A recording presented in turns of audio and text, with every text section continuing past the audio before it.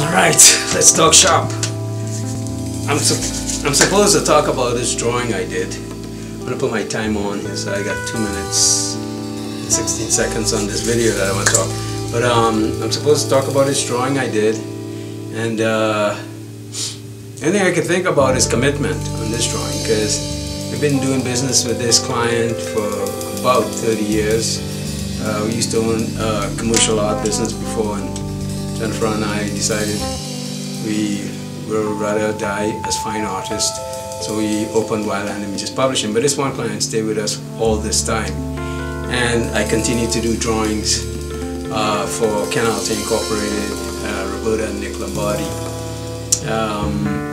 And Jennifer continued to do design until now. She's created a look for the company that is basically their look that they all created, Nick, Roberta and Jennifer, and me with these charcoal drawings that I did. So kind of a good success business story.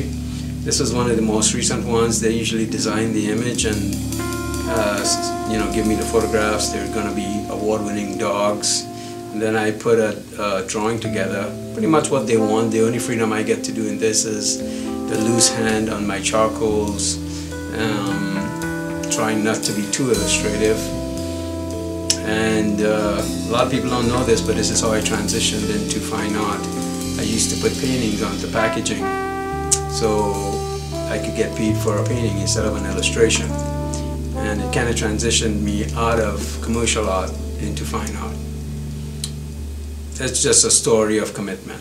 You know, you got to do something long enough that just one person a year gets to know you. So I guess that's my lesson on this one. That Jennifer and I have been doing business with this company for so long, and we enjoy it. And I hope if you open a business and you start something fresh, that you don't think it's that you're doing it for the money, or you're doing it for 5 years, or you're doing it for your life. You're trying to connect your life to your living. The way you make money and eat is the way you support your community and your society. Here's my timer. Hey, I hope this helps. I'll see you guys in the next one. Thanks. Bye.